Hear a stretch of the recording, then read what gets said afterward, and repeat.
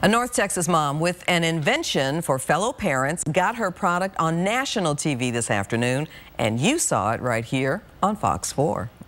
Amy, come on out. Amy James from Prosper was featured on the new talk show Bethenny. She got advice on how to make money on her investment called Shutter Huggers.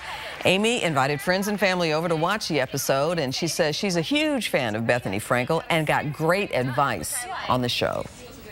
She's just so natural, and she's a great businesswoman, but you see her struggling with the same things as being a mom and being a wife and working long hours, so you can relate to her. So I was so excited to be on her show and got there, and it was just so fun. I felt like I got the star treatment. Bethenny told Amy that her #1 priority should be finding the best way to distribute her product. And you can see the Bethenny show on Fox 4 at 1 o'clock.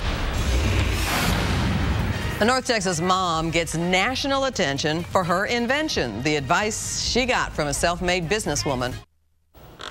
A North Texas mom who's also an inventor got helpful hints for her product from a talk show host you can see here every day at 1 o'clock on Fox 4. Amy James from Prosper was featured on today's episode of Bethenny. She got advice on how to make money on her investment called Shutter Huggers. That's a stuffed animal designed to be placed over a camera lens to capture a child's attention. Amy had friends and family over to watch the episode. She's a huge fan of Bethenny and says she got great advice on the show. Fox 4 News at 9 is back right after this.